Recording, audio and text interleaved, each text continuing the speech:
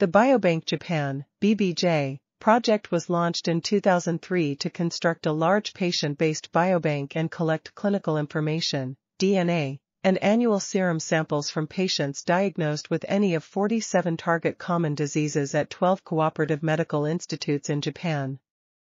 During the first 5 years, 200,000 participants were registered, with baseline data available for analysis on 199,982, 53.1% male, participants with an average age of 62.7 years for men and 61.5 years for women.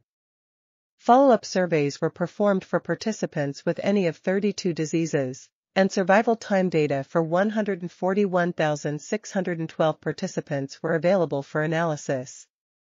The BBJ project has constructed the infrastructure for genomic research for various common diseases, providing important clues for the implementation of personalized medicine. This article was authored by Akiko Nagai. We are RTCLTV, links in the description below.